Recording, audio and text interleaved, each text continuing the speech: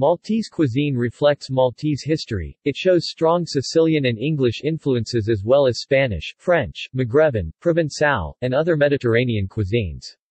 Having to import most of its foodstuffs, being positioned along important trade routes, and having to cater for the resident foreign powers who ruled the islands, opened Maltese cuisine to outside influences.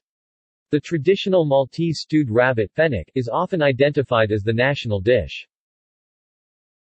History. Malta's history and geography had an important influence on its cuisine. Having to import most of its foodstuffs, being positioned along important trade routes, and having to cater for the resident foreign powers who ruled the islands, opened Maltese cuisine to outside influences from very early on. Foreign dishes and tastes were absorbed, transformed and adapted. Italian, specifically Sicilian, Middle Eastern and Arabic foods exerted a strong influence, but the presence in Malta of the Knights of St. John and, more recently, the British brought elements from further afield.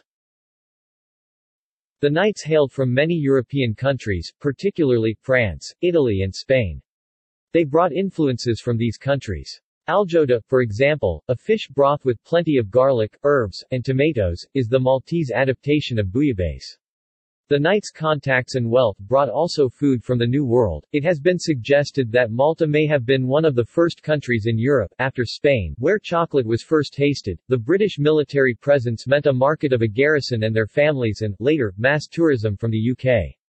British food products, condiments and sauces like English mustard, Bovril, HP sauce and Worcestershire sauce are still a subtle but pervasive presence in Maltese cooking. Other imports were only nominal. While the Maltese word, aljoli, is likely to be a loan word, the Maltese version of the sauce does not include any egg as in aioli, instead it is based on herbs, olives, anchovies and olive oil. Similarly, while the Maltese word, tagan, is related to tagine, in Maltese the word refers exclusively to a metal frying pan. Cuisine and identity. There are a number of junctures in which development in Maltese cuisine related to issues of identity. The most significant example is the traditional Maltese stuffed tall fennec stewed rabbit, often identified as the national dish, quite possibly started off as a form of symbolic resistance to the hunting restrictions imposed by the Knights of St. John. The dish was to become popular after the lifting of restrictions in the late 18th century, and by which time the indigenous breed had multiplied and prices dropped, and the domestication of rabbits, a technique which could have been imported from France thanks to the French Knights. The popularity of pork and its presence in various dishes could be attributed to Malta being on the edge of the Christian world. Consuming a food which is taboo in the Muslim culinary culture could have been a way of self-identification by distinguishing oneself from the other. In addition to pork dishes, such as grilled pork cuts or stuffed flank, and the exclusive predominance of pork and indigenous Maltese sausages, adding some pork to dishes such as colada, a vegetable soup, and ras il forn, baked rice, has been common practice in the Maltese vernacular cuisine for centuries. For the Café Europe event held during the Austrian presidency of the EU in 2006, the representative Maltese pastry chosen was the makrit. Variations. Regional.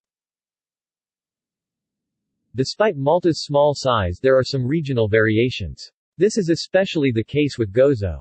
This is evidenced in some names such as the Gozatan cheeselet, Bejna Tahadix, and Ftira Godshia, flatbread topped or filled with potatoes or bejniat with eggs, grated cheese, tomatoes, anchovies, olives, ricotta and Maltese sausage as other possible ingredients. Other Gozatan variants include the use of ingredients. Gozatan cheeselets, for example, are used as filling for ravioli instead of the usual ricotta. Seasonal. The strongest seasonal variations are seen in desserts and sweets. Prignolata, Quaresimal, Carameli tal harab, Ftira tar randan, Figola and Kagak tal gazel are all examples of sweets associated with a particular season. Because Catholic fasting during Lent involved mostly meats and dairy products, fish such as lampuki were a popular dish during this period as were stewed snails Maltese, bebex, stuffed artichokes Maltese, kakak mimli, and fritters Maltese, sfinig of bejna, vegetables or fish particularly whitebait and salted cod. During the Holy Week, bakers also bake a large bagel typically studded with some almonds on top called kaka tal apostli, lit. Apostles' bagel.